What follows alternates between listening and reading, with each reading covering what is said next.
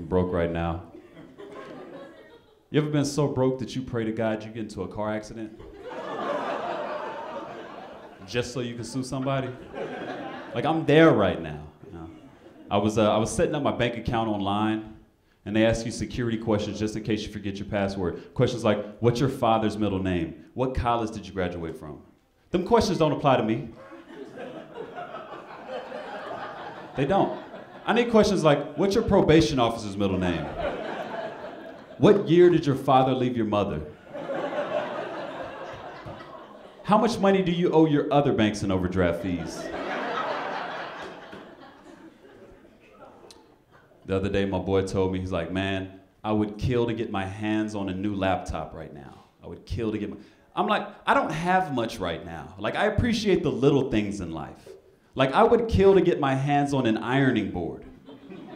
Like, that's what I really need, because nothing says you need to get your life together like ironing your favorite shirt on the floor.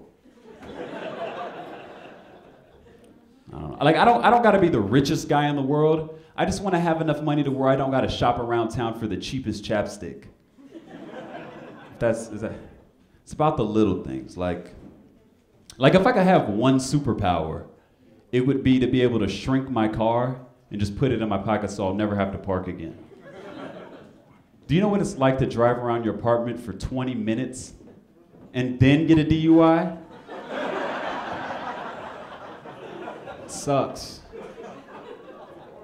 I don't know. It sucks even worse because when I finally do find a good spot, I always hit one of the cars that I'm parking next to, so now I gotta go find another one because I don't have car insurance.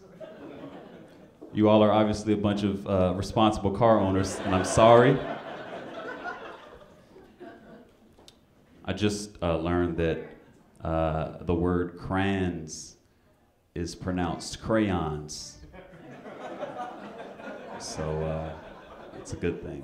I'm not an avid reader, obviously, as you can tell. Like, the only book I've ever read is rapper 50 Cent's Get Rich or Die Trying. And just to be clear, in the book, the word trying doesn't have a G at the end of it. Trying. It's an Ebonics joke, guys. He told you to oversell your laughs if you don't get it, okay? I'm being heckled by some drunk dude, and the crowd isn't playing along with my jokes. This is not going well for me.